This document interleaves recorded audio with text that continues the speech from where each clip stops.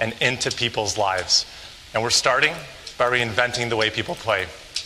Today, after over half a decade of working on Anki, we are so excited to give you a peek at our first product, Anki Drive.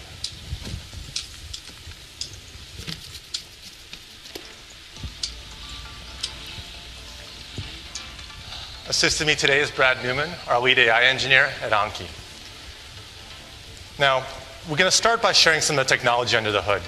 As we have these cars go through a few formations, realize that each of them is completely driving themselves, and our app is coordinating the entire experience over Bluetooth Low Energy. The cars can control their speed, and they steer around the track by doing the same computations your brain does when you drive. They sense where they're located, and they react to their surroundings, all in real time. This red car, he's our hero, Aiden.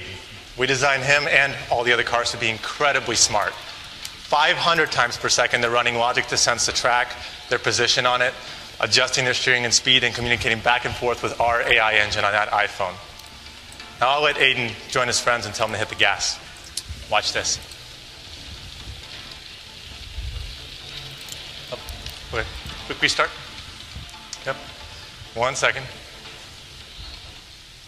Yep, go ahead.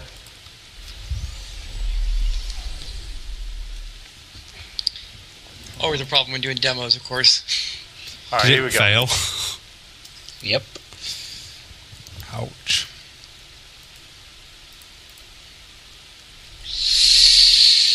And this is quite the place to fail. Like,